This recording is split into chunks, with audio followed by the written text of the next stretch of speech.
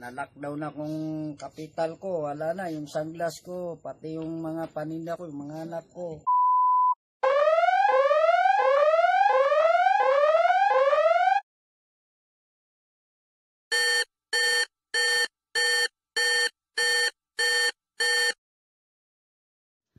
Siya si Ali, gabaligya og sunglasses ug CD pamaagi sa pagsuroy-suroy.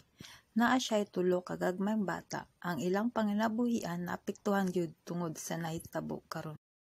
Si Ali ang isa sa hinungdan nganong mugmungnami og zero hunger Alabel.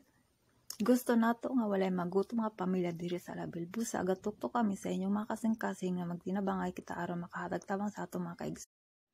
Sama sa iyang kiingon, sige lang, sa awa ng Diyos baka may grasya na dumating. Tanggapin natin maliit man o malaki. This place is Alabel, Sarangani Province. Sa inyong gagmay nga donasyon, daghan pang pareho sa pamilya ni Ali ang atong mapakaon kag mabuligan. If you want something to help, please contact Sergeant.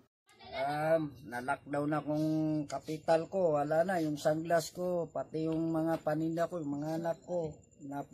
Nabipresyon ako kasi ako na lahat na nagdadala ng para mabuhay ako mga anak. Ngayon, wala na akong magawa dahil sa lockdown man. Lahat ng buong Mindanao, ang problem ng bugas, pag maurot, sana ko kukuha. Wala akong magawa, kawawa na yung mga bata. O sige lang, ay sa awa ng Diyos, baka mayroon pa mga grasya na ibibigay ng Panginoon, di tanggapin natin. Maliit man o malaki, okay na.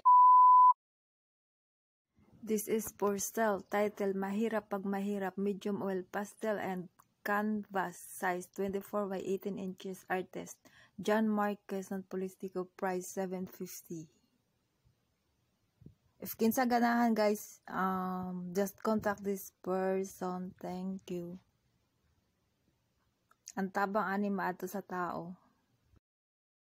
On the prevailing scare brought about by the COVID-19 pandemic, it seems that more than the fear of having a virus is the burden Filipino people to lose their walks of life at once following community quarantine protocols and major lockdown by the government.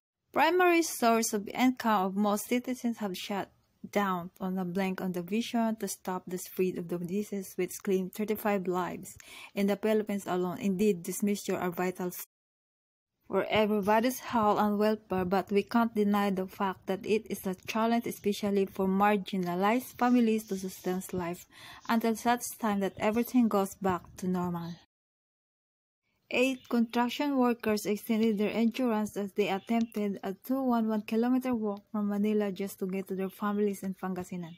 A taxi driver by the name Ronaldo Alcala, who usually gave daily expenses to his family from his job, cried in distress as he never knew where he can get his sleep now. Frontliners who render essential services may not know if their lives are at stake due to unsafe environment. Outside, they keep on doing this not just to fulfill their calls of duty, but also to get paid to answer the needs of their own.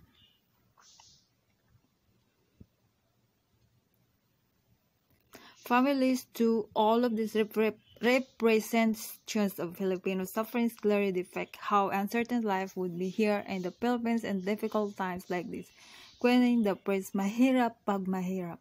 Although it seems that the skies are dark for Filipinos, to hope that we can get through this global crisis still prevails.